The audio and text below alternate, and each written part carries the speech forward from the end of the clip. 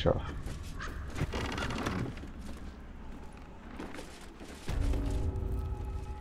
I don't want a crumb left on that plate, girl.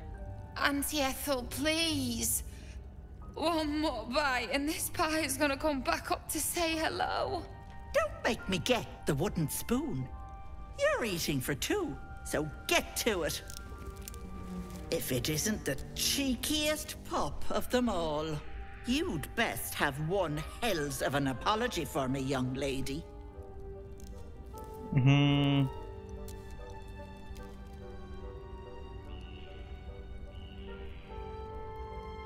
Char won't bother us here. She's far too busy writing poetry and crying about how much people prefer her sister. You know, I was gonna give you a swift kick up the arse and show you the door, but I think you and I could have a bit of fun together. Gods grant me patience. Eat up, Mayrina. I won't say it again. To be enjoying dinner. You treat all your guests so poorly. You said you had something for the parasite. It has this. My brothers, you saw them. They stopped by to pass on their congratulations. Said they'll be waiting for you at home. Oh. But why didn't they come in to see me? All they left was a message, which I passed on, didn't I? Don't be stressing. And you, hush. Don't be upsetting the girl with such things. She's not gonna have anything for the parasite. You cheeky thing. Sutton Farm, north of Baldurs Gate. Check if you like. But I think you have bigger problems.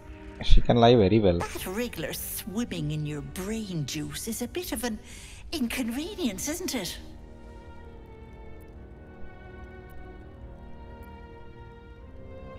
I told you that girl is none of your business.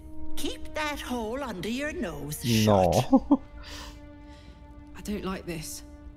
What's really going on here? I'll talk about your wriggler, and that's it. Last warning. Should we ask this? Yes, because everyone and their mother is an expert on illithid scum.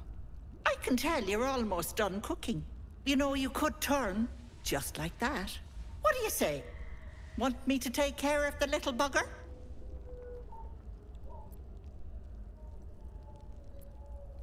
Well, that depends on the job. Removing a parasite is no small feat. But I like you, Petal. So I'll only ask for something small. One of your pretty little peepers. I'll pluck it from your head, kiss it for luck, then back in it goes. Won't take but a moment. That is my price. Nothing more, nothing less.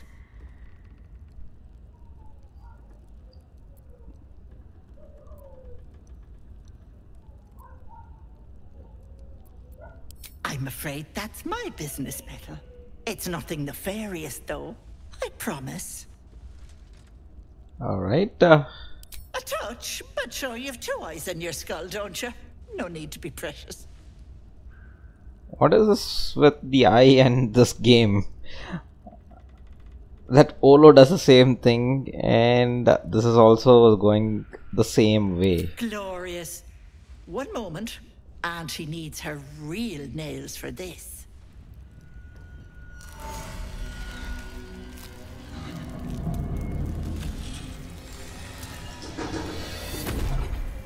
What creature is this? A witch. Much better. That human skin is fierce restrictive.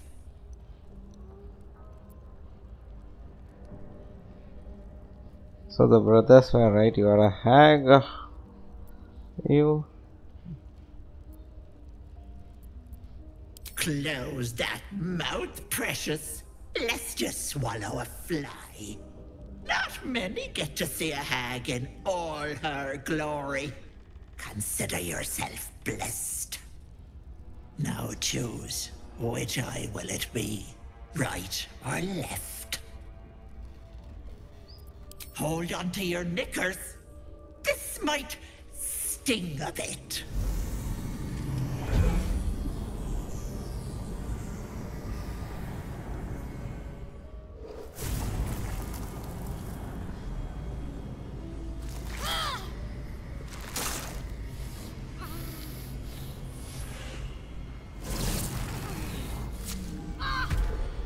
No, that wasn't so bad, was it?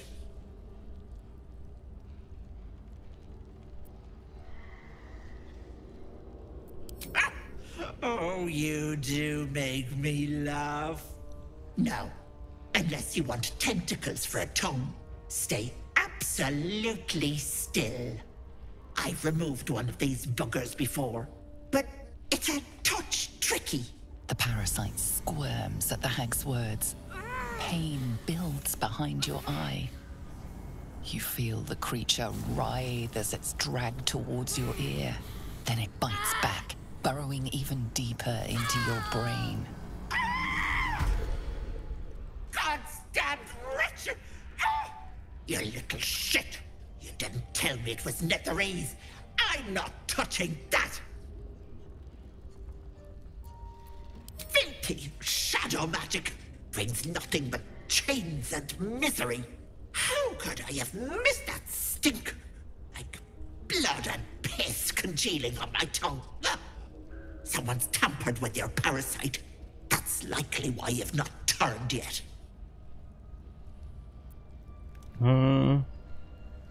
Bless us. You're as slow as a wet week. That thing has been touched by more than mind flayers. You're a dead soul walking. I can't help you. What about it? I held up my end of the bargain. It's not my fault the Wriggler's tainted by shadow magic. I want nothing to do with you or that scum in your brain.